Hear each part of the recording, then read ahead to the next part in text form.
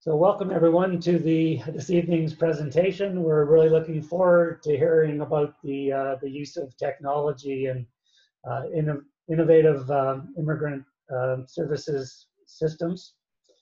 Before we get started, I'll just to give a little bit of background on the two meetup groups that are hosting this evening. So the first is CivicTech Calgary. So we're all about we're the use of technology for public good, and really deal with technology, data, and design to address some of the challenges that citizens and governments are facing, as well as to pursue opportunities for greater citizen engagement and more effective services. So we really pulled together across Calgary, across these various dimensions, citizens and civil society and various community challenges, government and the public sector, and digital services. So we really are an innovation space, and we work through projects. So any ideas you have on projects you want to launch to help make Calgary a better place, just let us know, and we'll launch those projects. So we've been around since 2017, 770 plus members and growing. We typically have our meetups on the second Tuesday of the month, and you can sign up at through Meetup at CivicTechYYC, and there's our website as well as our Twitter handle. So this is a joint meetup with Data for Good Calgary.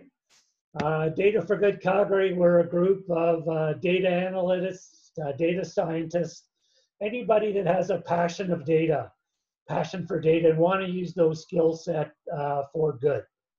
So what we do is we help nonprofit and social organizations harness the power of data to leverage their impact in the community. We're actually a chapter of national Data for Good organizations with 9 chapters across Canada. It's a great organization and engaging many volunteers and nonprofits and events.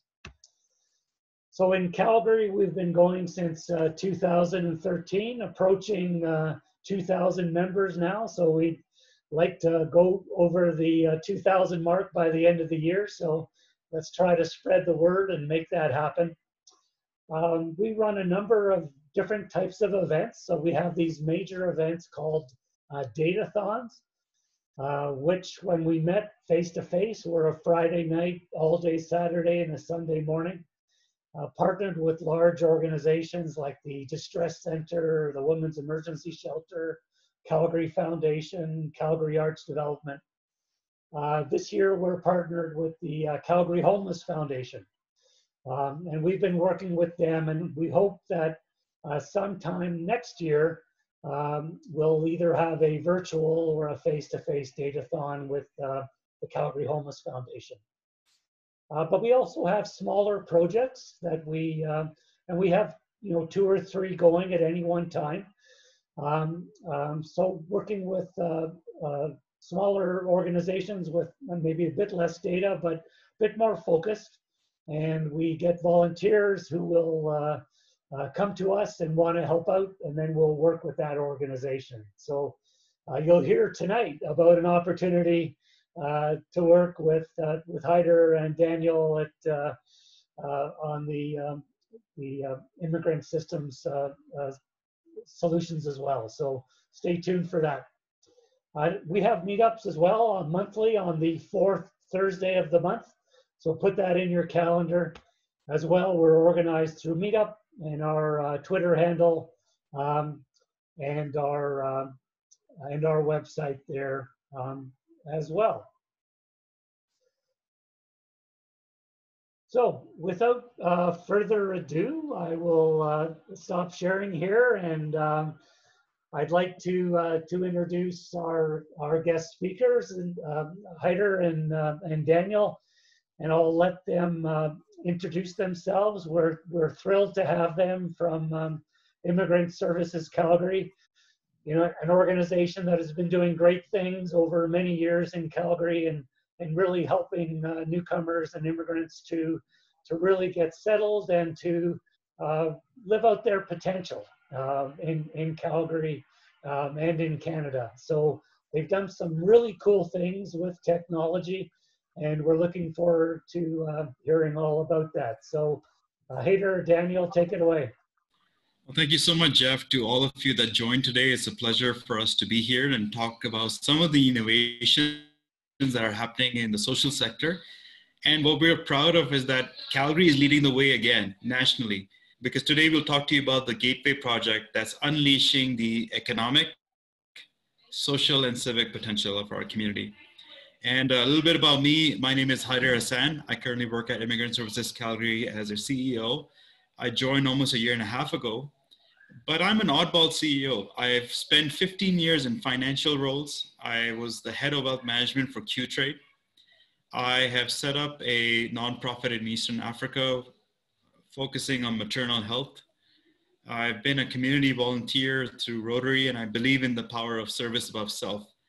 And the reason why I joined Immigrant Services Calgary is because I'm an immigrant myself. My parents and myself came to the country in 1999. My dad was an engineer working in the States, in Venezuela, in China, as a metallurgical engineer. And when we came to the country, I was in grade 9 at that point. And I remember my dad saying to us at a dinner meeting, a dinner event, that he did not have, quote unquote, a Canadian experience to be an engineer in Canada. And we were all really puzzled by that because, you know, he had set up plants even in Finland and so on and so forth. And all of a sudden he was made redundant. And I think the reason why I share that story with you is because that probably shifted my focus when I was given the opportunity to lead this organization.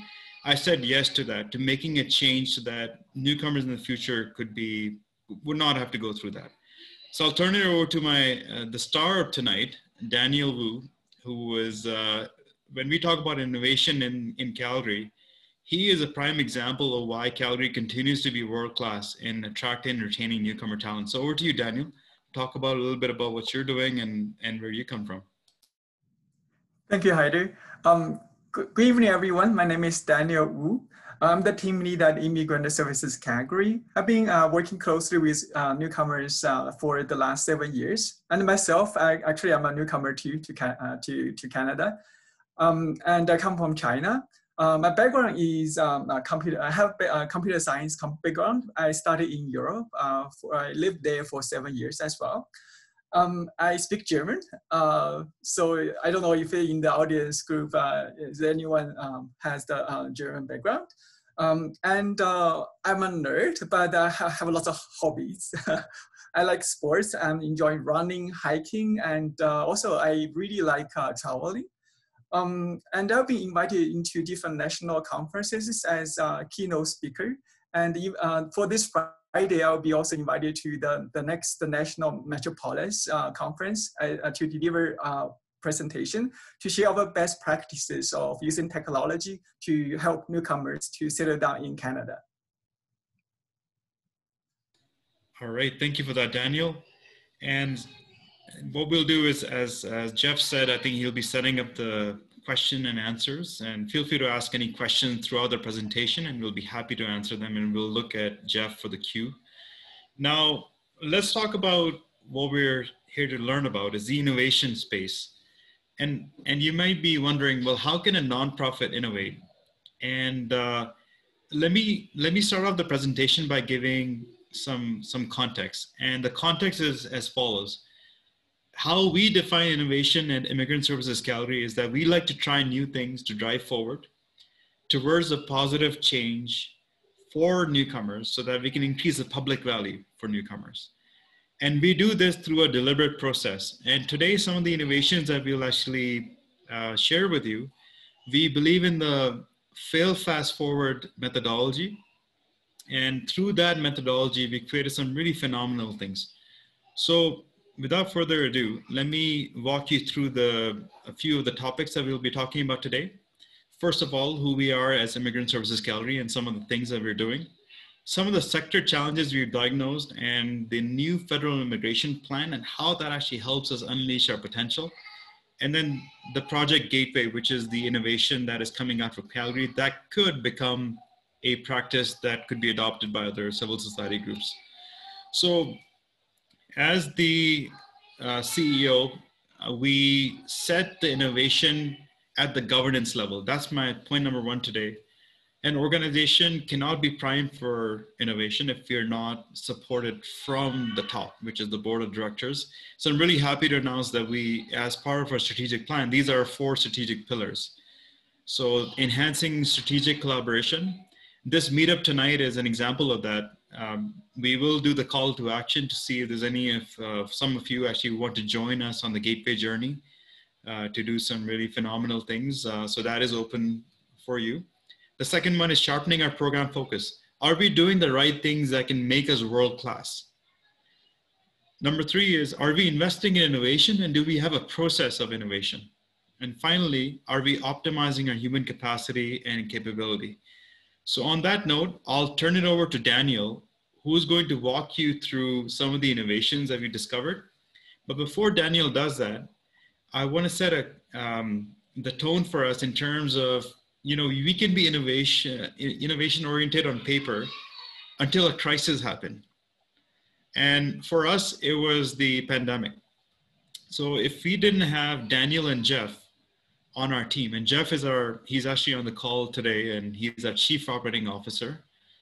And without that human capacity, we wouldn't have completely morphed into a virtual environment within one day. As soon as the pandemic hit, within one day, we were set up virtually, offering social services, onboarding newcomers in the virtual environment. So with that caveat, I will hand it over to Daniel, who will walk you through some of the things that he's been accomplishing over the past few months. Go ahead, Daniel.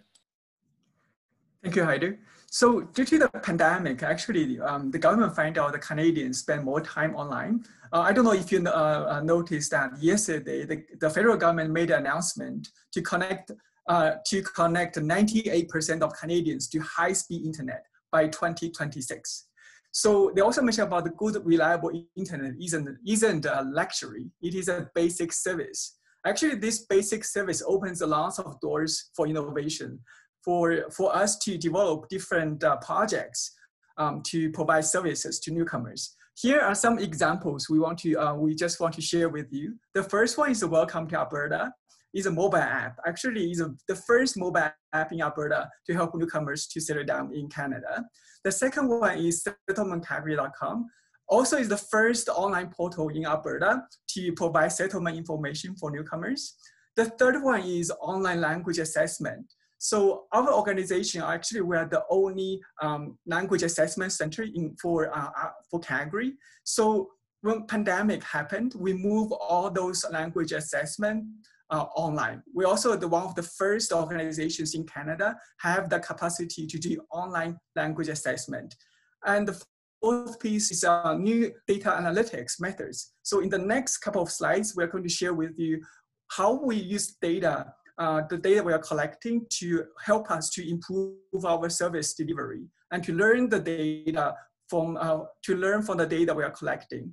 And all those online counseling sessions, settlement, or as well as employment sessions, all of those sessions are online now, including our workshops.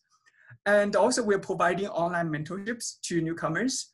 And we have an online job board for newcomers. And those are real jobs for newcomers. And the next one is very popular, is online citizenship quiz. So those for permanent residents, if they want to become a Canadian citizens, they will have to pass the citizenship knowledge test.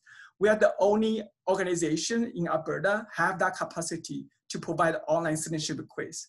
The next one is appointment booking. So the newcomers, they can select what time, what day, what language they speak. Because we have first language speak counselors at our organization. And the next one is virtual career fair. Actually, it's going to happen next week, November 18th and 19th.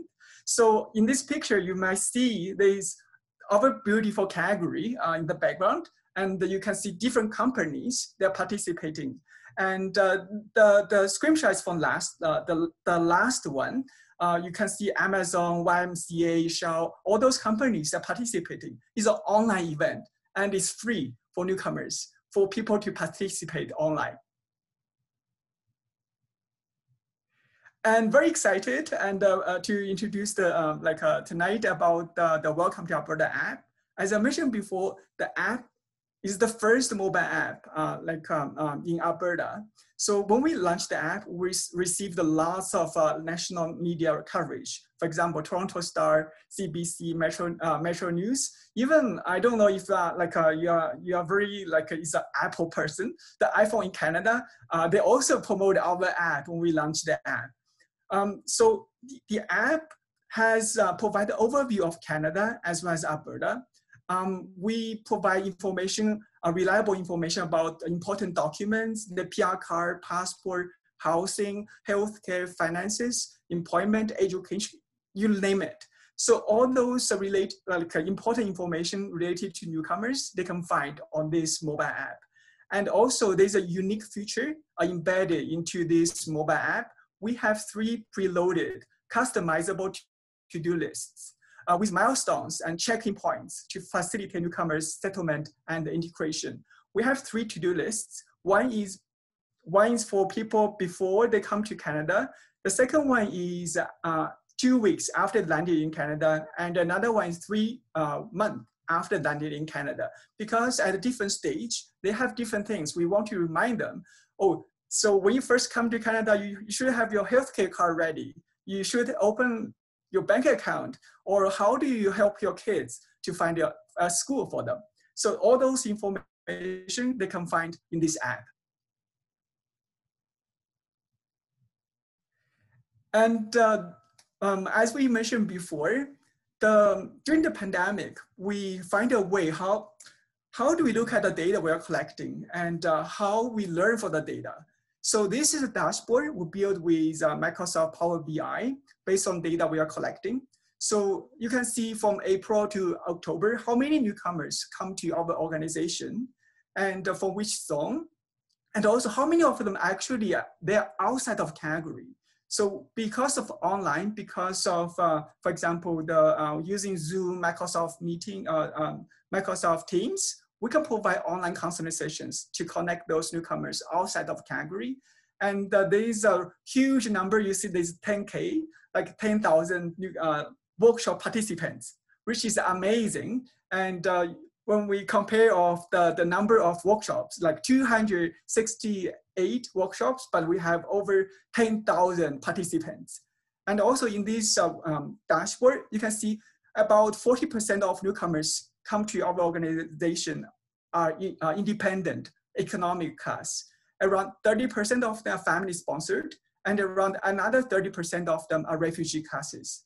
And on the right-hand side, you can find out what kind of services they're looking for.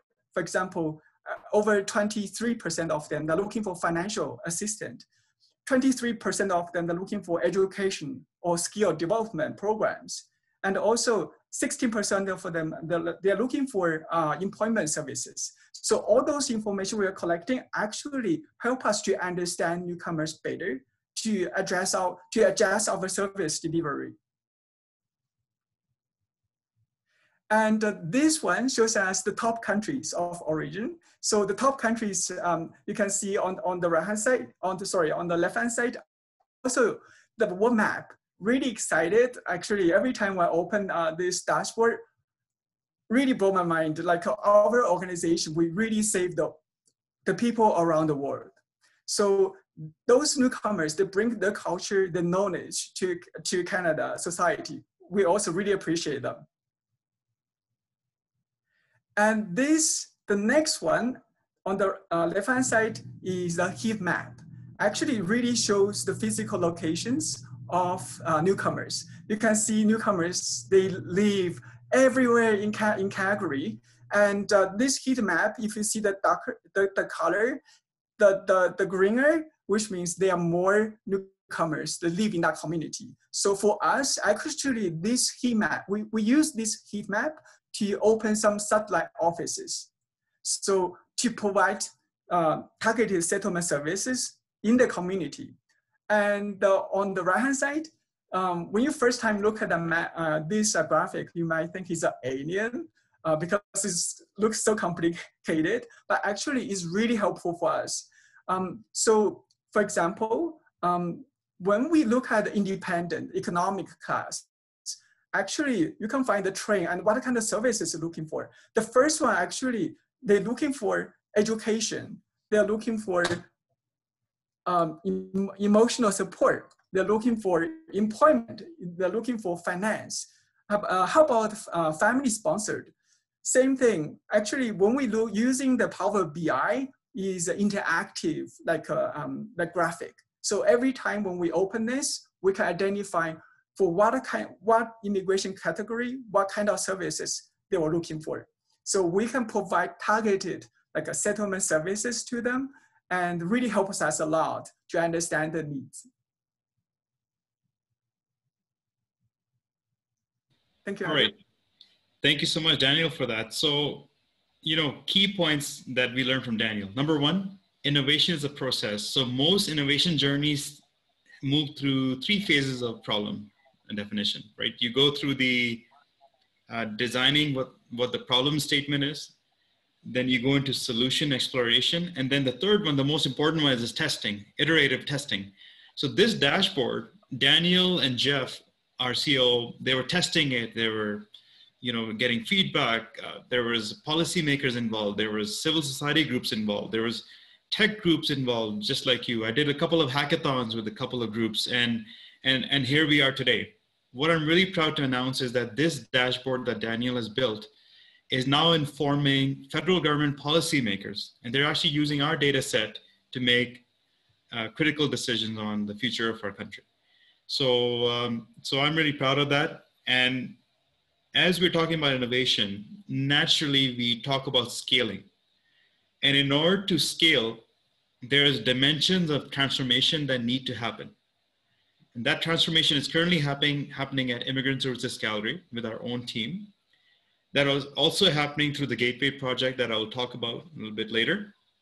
And then finally, that transformation also needs to happen in the community, because our dream is that we attract the best of the best to Calgary and we offer them the welcome wagon culture. For those of you who are Calgarians for a long time, you will know that this is something that was heavily embedded in the culture, where anytime a newcomer or someone that would move into the neighborhood, a welcome kit would be produced and a welcome wagon would go around welcoming the new neighbors. So we want to bring the welcome wagon 2.0 through the Gateway program and through data sets and use of that.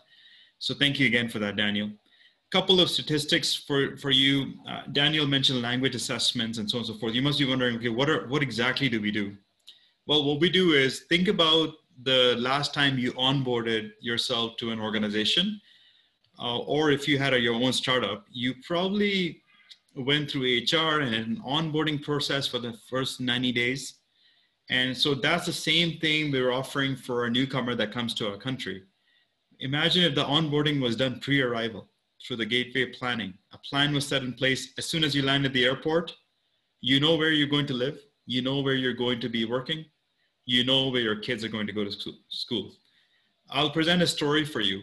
I met a newcomer. He came through the startup visa program under the economic immigration stream. And I sat down with him for coffee and asked him, what do you want to do, Neeraj? And he's got a successful exit from California. And his dream is to actually create startups in Calgary. And you know what his answer was?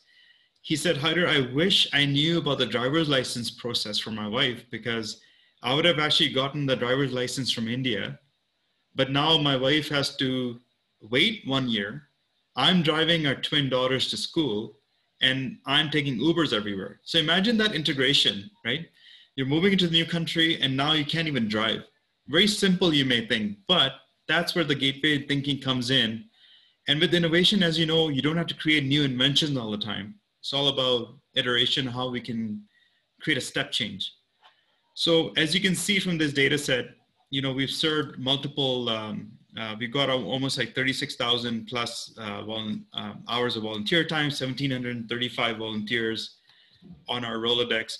We're hoping that you would actually join us, and the call to action, I'll turn it over to Daniel to make the call to action on what we need to make Gateway scalable. So Daniel, without further ado, if you can please describe what we're looking for.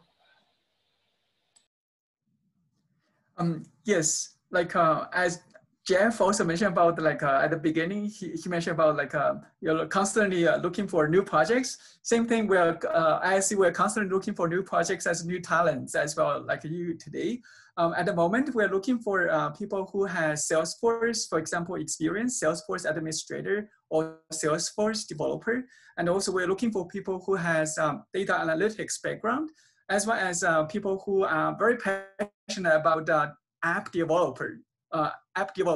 So if you have those skill sets, or if you have any new projects, ideas, you can also feel free to reach out to us. And we, as a Hyder mentioned here, we have lots of volunteers at the ISC, and they contribute lots of volunteer hours. Thank you very much. Thanks, Daniel. So, okay, what are the challenges that we're facing? So if you're a newcomer, think about the last time you went to a foreign country. You probably ordered coffee, or you're walking out at the airport and you're going through that experience of ordering coffee. And that stress that you felt, the writing was in a different language, you were probably looking at your phone apps to do some translations, and you're hoping that the other person speaks English, right? So unfortunately, we're not in an in-person environment. Every time when we ask this question in group settings, literally 90% of the hands go up. Oh yeah, I've felt that stress, Hyder. You're right. So that's what a newcomer is feeling, magnified 100 times, because now they're burning all their ships, so to speak, coming to Canada to unleash their economic, civic, and social potential. All right, so you may ask, well, what happens next? So Immigrant Services provides language testing. Why do we provide that? Because how can I be your friend if I can't speak the language? And being a friend, it sounds simple, but if the community welcomes newcomers from all around the world, Calgary takes leadership with diversity, equity, and inclusion. How beautiful of a city would we be if we do that? So the language assessment places the newcomers on a benchmark score of 1 to 10. Based on the benchmark score, we refer them to a language school for free English language training. Now, guess what? Only 30% of newcomers are aware of this free service. So what we're trying to do is, through Gateway program, we are trying to increase that to 80% of uptake. And that's the point in the middle here, that immigrants are unaware that our resources exist. So we're currently looking at expanding that through civil society groups, through tech groups like this, and through private partnerships to spread the word. The one on the left is lack of coordination. So what happens is that right now, there are, based on our analysis, 5,000 groups in Calgary that do some sort of newcomer settlement. Isn't that a cool thing? And those 5,000 groups, I'm talking about places of worship, schools, coffee shops, neighbors, community centers, the zoo. Like, I can give you like so many names, but there's no standardized process to onboard and create a newcomer plan. As Daniel was mentioning, the Welcome to Alberta app and the to-do list is the first step of that process. And thanks to Daniel's efforts, we are now seeing people from outside of the province downloading the app, creating their to-do list. Okay, and the final one is the lack of data sets. So you saw the iteration there, that we're taking some leadership in ensuring that we've got the right data set. How does that help us? I'll give you an example. This is from the Minister himself of Labor and Immigration. He said to me a few months ago in a conversation, he said, Hyder, there's a shortage of chemical engineers in Alberta right now. Now, guess what? 2-3 years ago, we had an oversupply of engineers. By the time we onboard a newcomer, by the time we source the newcomer through the immigration program, the point system that we have, by the way, is cited as the world's best example. Our federal immigration minister was invited by Chancellor Merkel from Germany to learn from the Canadian immigration system and how we're doing it. But there is that lag. of that 3 years. So now we have a shortage, but all the chemical engineers have left the province. Actually, one of them is actually one of my friends who moved to Boston and took a job there. So let's move on to the federal immigration program. So in the pandemic, now that you know a little bit about what we do, I talked about language assessment. The second thing we do is we help unleash the economic potential. So if a newcomer has an idea for a business, we will set them up for success. There's some studies out there from the Business Development Bank of Canada that says that newcomers in the first 5 years have a high probability of creating a new enterprise that can actually be a net new creator of jobs.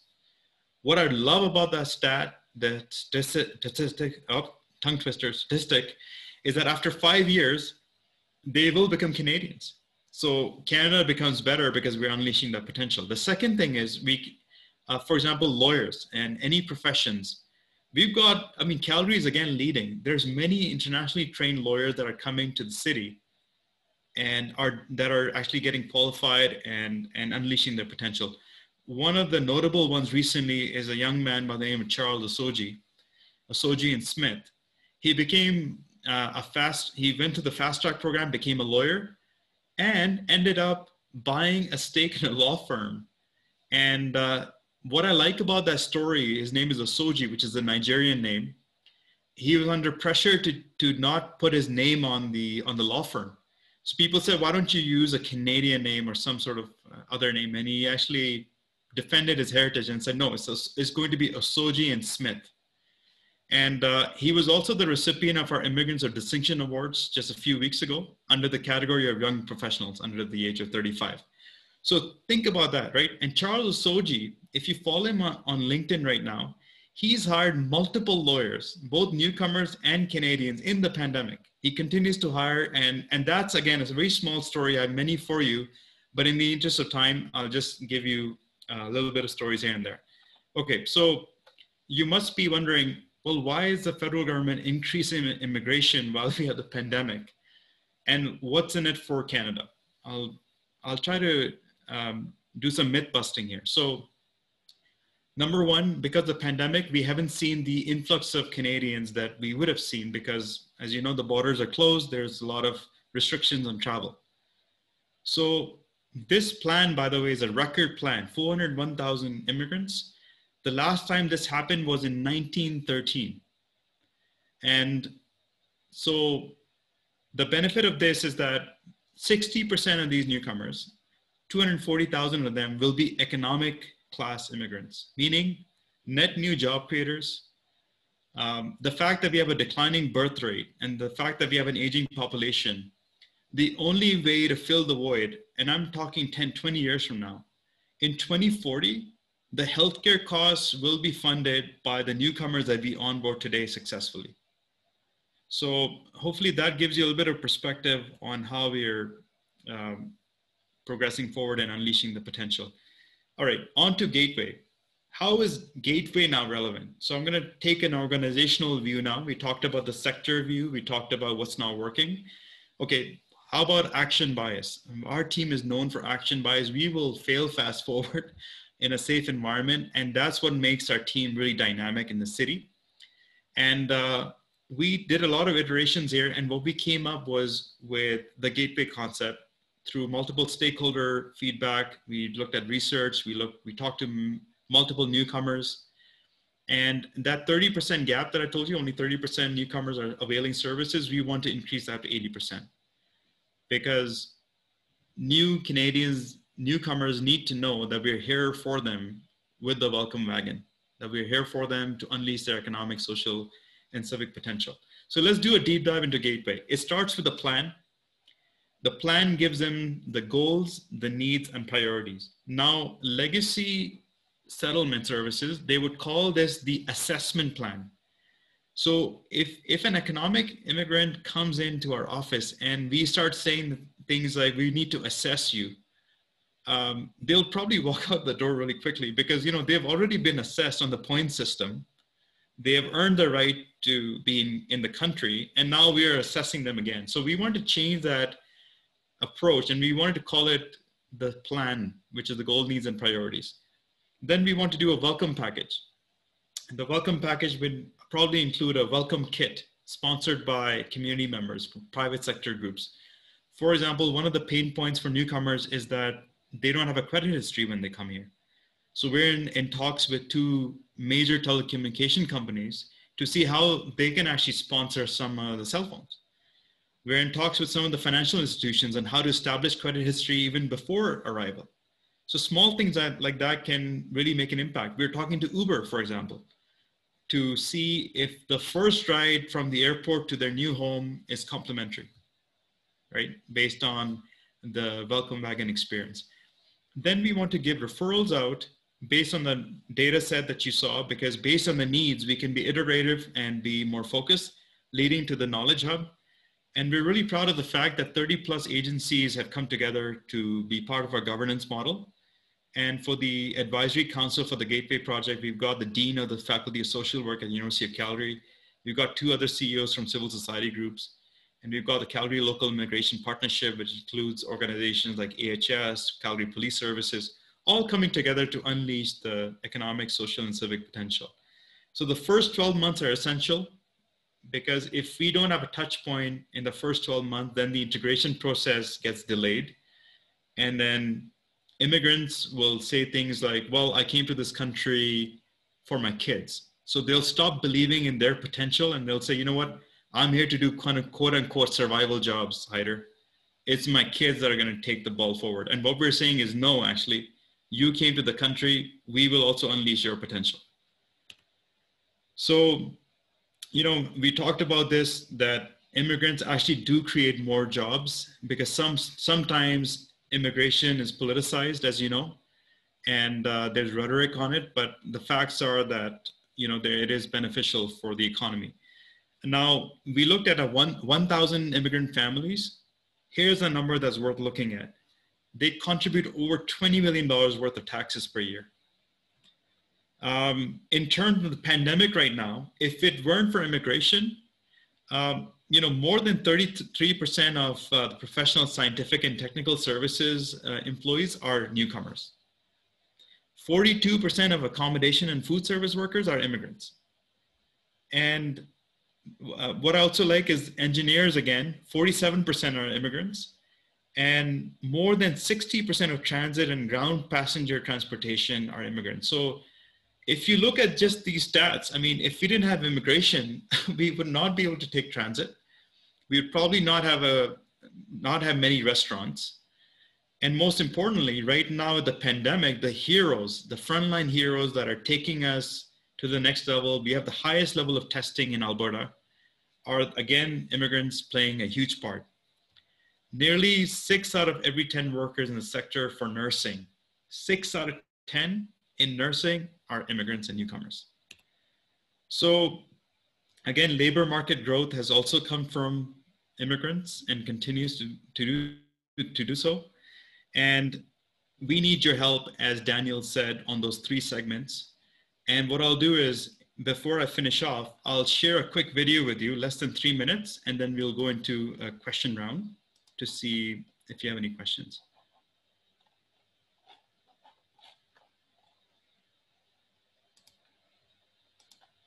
Yeah, so please put your questions into the chat box and we'll pass them along during the Q&A.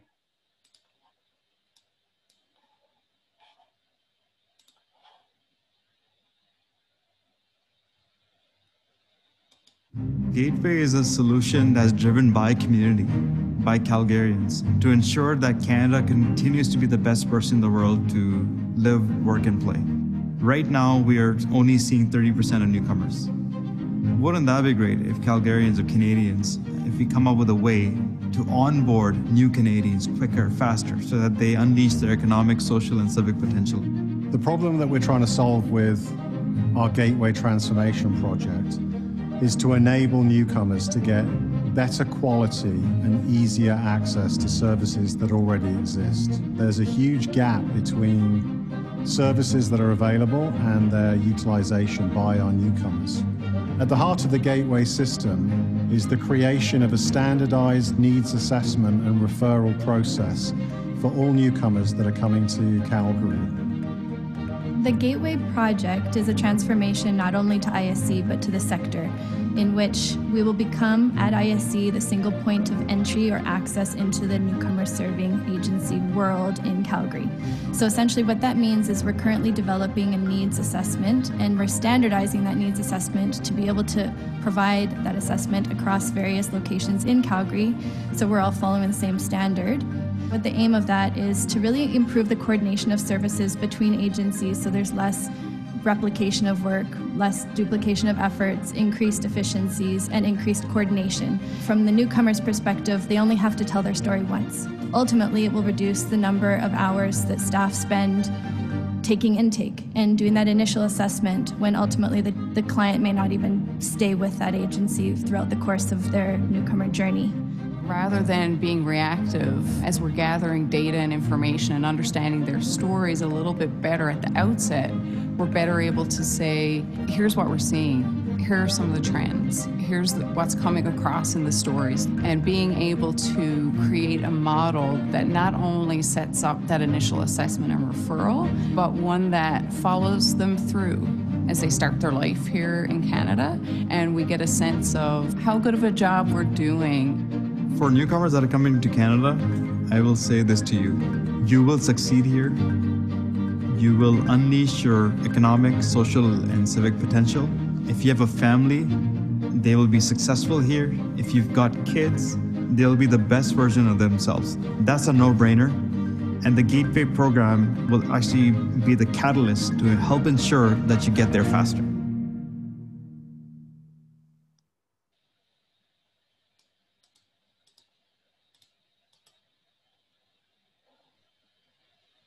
Fantastic. Thanks so much. Thanks, Hyder and Daniel, for amazing presentation. You guys are doing great stuff, and really want to congratulate all that you're doing, and it's really important work as we go forward for the new economy and our society in Calgary. So again, if you have any questions, please put them into the chat. We have a few coming in, so we'll cover those off. So firstly, though, just to if you are interested in volunteering in some of the areas that were mentioned, you know, we'll certainly want you to reach out to us. So through Data for Good or through CivicTech, you can send a message to me, Jeff Zakay, with your contact information, like an email. Give a little bit of your background and some way that you would like to help out. We'll consolidate kind of those list of volunteers and form a little project team, and then get together with Hyder and Daniel to kind of see how we move forward. So that would be I think the most efficient way for us to help out on a go forward basis, and a lot of possibilities there, right? Whether it's data analytics or app development, or maybe you have some Salesforce background or database background. So even beyond those areas, right? We like to have sort of integrated projects teams, which a lot of different types of experience, like project management and design and communication. So please send me a note if you are interested. So a couple of the questions that have come in. You know, one is around like in this sector, right? It is a busy sector, right? You talked about 5,000 organizations, big and small, but I guess the question is around collaboration, right? And how are you able to engage some of those organizations, maybe some of the big ones especially, and kind of work together for the common good, right? As opposed to trying to be somewhat competitive or looking for your own niche that that you might want to pursue. So like what are the dynamics of the sector, and how do you reduce some of those barriers to collaboration? That's a really good question, and thanks again for the opportunity tonight. We believe in a saying that we are here to complete, not compete, and we stick by that rule. And if you really believe in complete versus compete, then actually we are being client-centric. And if you're being client-centric, then any type of innovation that you do and you work on, then the ego is on the side. So I think I'm really proud of our dynamics here at the team. You even saw that in the video. There was like a circle in the middle. The client is in the middle, then there's referrals and data around the client. So I think that's how we maintain focus. In terms of dealing with civil society agencies and collaborating, the strengths of civil society are that you can scale fast if you have client centricity in mind. But on the con, most of the civil society groups, this is again my newbie experience, I've been around for a year and a half, so please take it with a grain of salt. But what I've observed is that a lot of the processes are based on interpersonal relationships between the frontline staff and the clients. And when you actually do that, when you focus in on that, you're trying to scale that up, you can't, because you will actually burn out the staff, because it's like you're trying to add more to the staff's plate. And what we think is that standardized needs assessment through the Gateway program is a scalable solution. Imagine if all groups in Calgary were on the Salesforce system and had the Daniel's app and we're onboarding newcomers through the app, because the app has skip logic in it. It has, in the future, it'll be powered by AI. So if a client is saying things like, look, I need to start a business. So no one is going to ask the client about creating a resume, right? So those are small things that we can do. The last thing I would like to say in terms of complete versus compete, it's always tough. It always takes a lot of guts and bold thinking to collaborate with, you may call people who are not part of the coalition of the willing. But the ability to de-bias yourself, put your ego on the side and pick up the phone and call the detractor and say to the detractor that, you know what, you've got a good point. Can we talk? There's some magic in that, in civil society groups, that I've certainly have benefited from. And if it weren't for those people who are not part of the coalition of the willing, the Gateway iteration wouldn't have actually resulted in the scale that you see today. So those are a few reflections on that. Daniel, you've been watching this really closely as well. Any tips from you on collaboration that you would like to add or validate? Yes, Hyder, thanks. Actually, for us, we really believe complete versus complete. Also, during the meetings, with engaging our community partners, we always show them. So for example, as Hyder mentioned about one of the example, using the Salesforce system, we have a standardized needs assessment. Actually, the whole sector will be benefit from it. And it's really client-centric approach. So we work as a community, like a whole family, to provide services to newcomers, rather than one organization provide the similar services to different newcomers. When a newcomer come to another organization, they might be asked for the questions again. So just in that video you have seen, we really want to minimize some duplications, as well as to reduce that barrier between the settlement services and the newcomers. Right. So that sharing of data, I mean, is really key, right? And that's going to make a huge difference. That's correct. Is that happening now, or is that something that you're trying to work towards? Actually, that's the one. So for that, we always say to agencies, so Daniel is being humble, and that's the problem when we do these public speaking engagements. I have to continuously pump him up and say, look, Daniel, show off a little bit. I think one of the things that he's worked on is the demo for the system, and we have a collaboration actually with the YMCA in Southwestern Ontario. How cool is that, right? It happened virtually just like this.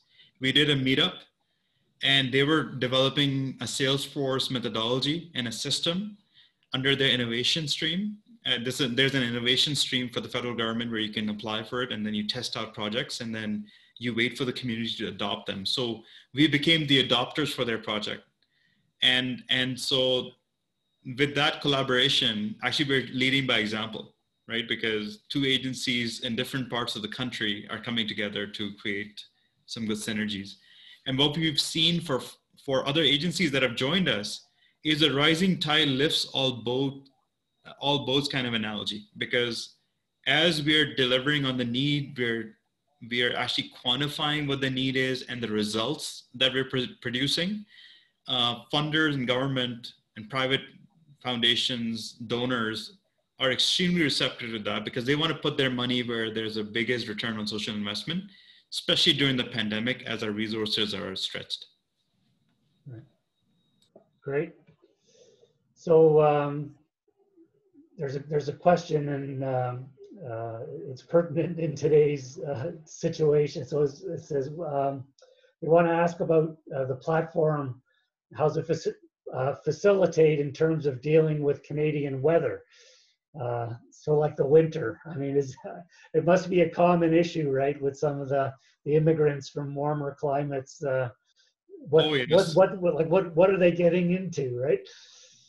Yes, I think I'll turn it over to Daniel to talk about the operation elements, but that has come up so many times. And, you know, every time it comes up, we kind of laugh it off, right? Because, well, welcome to Canada. I mean, didn't you Google it to see what Calgary's temperatures are like during the winter, and even there's snow in May and June sometimes. But I think that's where the planning piece comes in from the gateway, because that simple thing, if we prepare the newcomers that this is the weather system, please bring a jacket, please bring gloves, please buy a scarf. And to top it off, if you're not able to reach out to the newcomers, in the welcome kit that I talked about, the welcome wagon, we will put a jacket in. We will get sponsorship from big brands to put in, you know, Canadian toque, for example, and so on and so forth. So I'll turn it over to Daniel to see if there's, actually he's already put the settlement, he's very efficient. So go ahead, maybe talk about the settlement platform, Daniel. Yes, so that's a very good question, Jeff. Thanks for the person who asked this question. Actually, on our settlementcalculator.com, the online platform, we have like a how-to video project. And one of the projects is a video project. One of the video we did is how to prepare for winter in Alberta. So before you come to Canada, we do show them how they survive in this like a winter. So teach them how to wear like clothes in layers. So actually this settlementcalculator.com, this online platform, the video we share with you in the chat is just like a small example. In this platform, you can find all those different aspects of living, daily living in Alberta, in Canada. So not only about how to to prepare in winter, also we have tons of information and updates every day. Like every day we provide like about 7 updates. And I think last week was a French month. The French event. And in our platform, we also publish update in French, just to welcome that French community. Mm-hmm. Mm-hmm. Oh, by the way, just I want to share with the audiences today. Our settlementcalculator.com, the platform we have, is not really. We started like in 2015. So when we first started with a group of volunteers, and later on the platform has been growing, and until today we have welcomed over 440,000 visitors. Wow, that's great. So you've done some amazing things with technology. I guess one question we have here is around how do you reach out to newcomers that aren't technology savvy or don't have access to technology or a computer or the internet or whatever? Really good. Yeah. Really good question, Jeff. I think going back to our problem statement identification and the pandemic, that became very clear to us that in the dashboard, What you're not seeing are the vulnerable groups that don't have access to technology. So we actually came up with a solution where we created a rapid response team, and we bought some iPads and simple use cell phones. When I say simple, it's not a smartphone. So someone who has a low literacy or is a senior that is not adept with technology, they can just, it's a press of a button kind of approach. So we stocked our inventory. And what we did was that we said, let's go to the home. So we shipped out these technology equipment to the vulnerable clients. And then our newcomer planners actually called that device to stay connected. Mm. So I think that's, I'm really proud of that, because it's kind of like an innovation again. I know it sounds simple, but it's, I think the simple things that matter. So that question is really, really good one. The other thing that we've done is for low literacy clients, again, if we, who can even do the language assessment, we have actually created a protocol through our COO to offer in-person assessments for those vulnerable clients. So there's a approach there as well that we've thought of. And Daniel, any insights from you on that?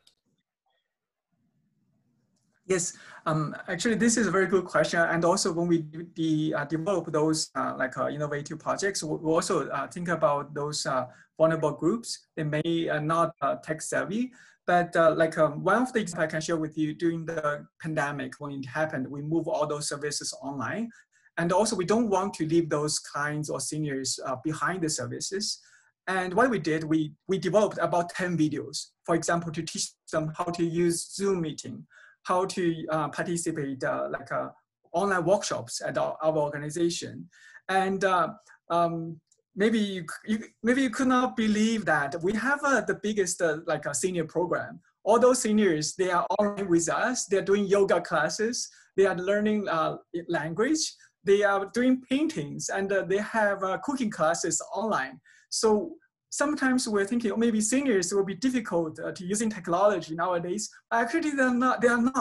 They're learning so fast nowadays. And every time when they're showing us the cooking or paintings, they look so happy. Even today, I know that they had emotion support groups also online. So really technology on one side, yes, it's really sometimes it's difficult for people not that doesn't have a lot of technology background, but actually it's a learning process. Our life is a learning process. They can benefit from it as well. Yeah, and just to conclude what Daniel is saying, internally we use the term adaptive leadership. And what that means is not technical leadership. Technical leadership would mean, for example, to solve this challenge, and the question, Jeff, that the attendee asked was, we would just come up with, well, let's just purchase technology X and just deploy it without a lot of thought. Adaptive leadership is, again, iterative, testing it out. We failed fast many times as we were doing this, but we finally figured out the secret sauce. And again, we continue to iterate and absorb, as Daniel is saying. The most phenomenal experience for me, and this was, we were skeptical that this would work. And actually seniors, as Daniel was saying, I attended a session where everyone was doing yoga online while they were logged in. Mm-hmm. Pretty phenomenal, I think. Yeah, yeah. So wondering how you kind of deal with the sort of language issue, right? I mean, there's probably hundreds of languages and dialects that are out there in the immigrant community. And so with something like Gateway, I mean, are you trying to provide it in different languages, or is there an auto translator, or like how do you deal with that? Through three things. We've got Gateway will be translated in multiple languages. And Daniel, I think we're talking about 10 to start, correct? And then moving into higher and higher. So that's number one. Number two is we've got 113 heroes that work for Team ISC, and they come from more than 100 countries. And sometimes we hire them. Everyone is hired based on merit, but sometimes there's a strategic hire to represent a community, because we have noticed that in our research that first language planning in the newcomers first language of choice creates a level of trust and friendship and sense of belonging higher than a traditional planner. Mm-hmm. And then the third piece on that is we have an internal social enterprise called the Interpretation and Translation Center. And we can translate and do interpretations in more than 100 languages. What's really amazing about that innovation, I think maybe if you are doing a tech meetup on social enterprise, we would love to come back again and give you a little bit of some of the lessons we learned there. But what we're doing is we now have 20 plus corporate partners. We bring in the revenue. We're also partially funded, but we're providing translations and interpretations pro bono to the vulnerable groups because now we're providing enough revenue. So just recently, actually, we rehired a newcomer on our team because in the pandemic, when some of the funding was cut, because of the social enterprise revenue, we were able to create a job. I know it's a small thing, but I mean, I think you should see that person's LinkedIn post and what she's saying about Immigrant Services Calgary. It's become viral, actually, that she's been welcomed back.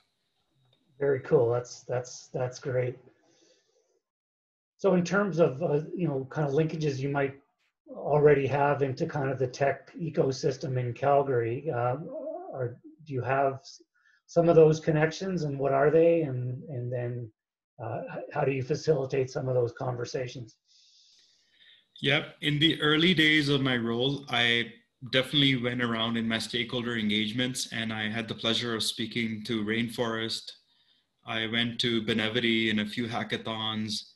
I went to the University of Calgary's Haskell School of Business hackathon. So there's a couple of things that we did, but because of capacity issues to get Gateway launched, and again, doing it with like limited resources, believe it or not, all of this is happening under a $10 million budget. And Gateway itself is only a $1.5 million budget per year. And so we're currently working with corporate sponsors to fill the gaps so that we can get this transformation done. So now that I have capacity now with the first phase completed, I will be looking forward to your assistance to invite us to tables where you think that, we could add value and learn from each other. Yeah, for sure. Yeah. I mean, so both Data for Good and CivicTech Calgary, we are community partners at the new platform innovation center that's developing, which is really cool. So it'll be opened in 2021, sometime next year, and we are really building a community of tech engaged people. So we'll be happy to spread the word and continue to look for volunteers because of the amazing work that you guys are doing. So you've got good news to share, Jeff, is Dr. Terry Rock, who's the leader of the organization Platform Calgary. He signed up to be part of the Gateway project because he thinks that we can onboard tech entrepreneurs quicker through Gateway as well. Yeah. So that's a collaboration. We have a letter of support from him. So we're grateful for that. So once they open up, I think we'll have to figure out how we go about it. So again, that's another linkage to your group. Right. Yeah. So I mean, the Calgary tech ecosystem is really developing and is really a growth area. So it's great when all this comes together. So I think we'll sort of stop at this point and thank you again for the amazing work that you're doing in the immigrant settlement area, and Gateway is just an amazing tool that's going to provide a huge amount of value to Canadian society. So a reminder, if you want to volunteer with Immigrant Services Calgary through Data for Good and CivicTech, send me a meetup message with your contact information, and we'll put a little project team together. A reminder that this recording will be available as well as the presentation deck and the video. Links will be available on the meetup sites in the comments section in the next day or two. So with that, we'll bid you good night and take care. And again, thanks so much for a great presentation. Thanks, everyone. Really appreciate you staying online.